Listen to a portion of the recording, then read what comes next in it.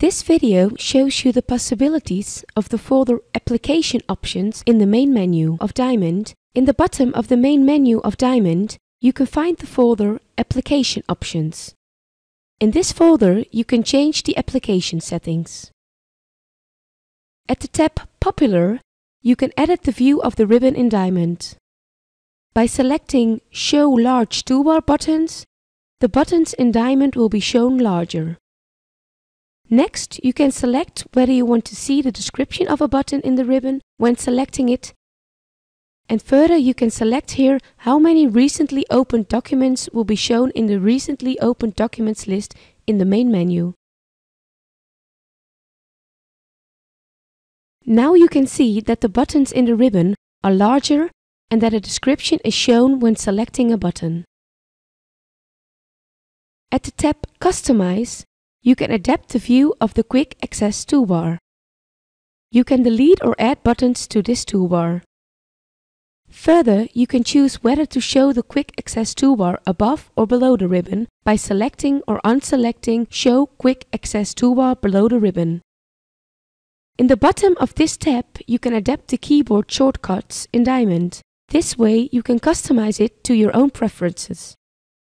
You can see now that the commands in the Quick Access toolbar are adapted and that the toolbar is above the ribbon.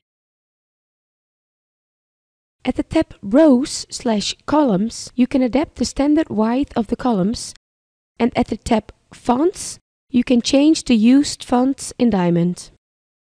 At the tab Report, you can change the view of the reports in Diamond.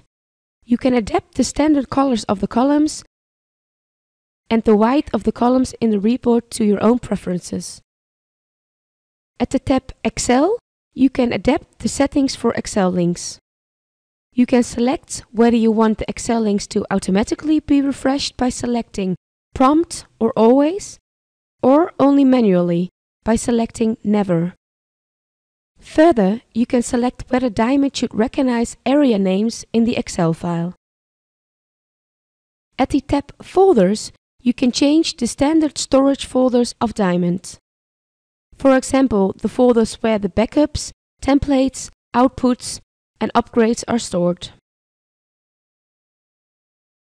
At the tab Advanced, you can select with which interval a Diamond document should automatically be saved and how often a backup should automatically be made.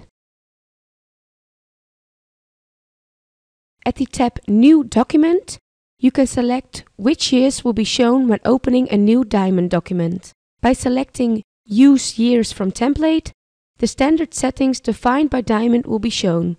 By selecting Automatic Years Definition, the years will be based on the current year, and by selecting Custom Years Definition, you can adapt the standardly shown years to your own preferences.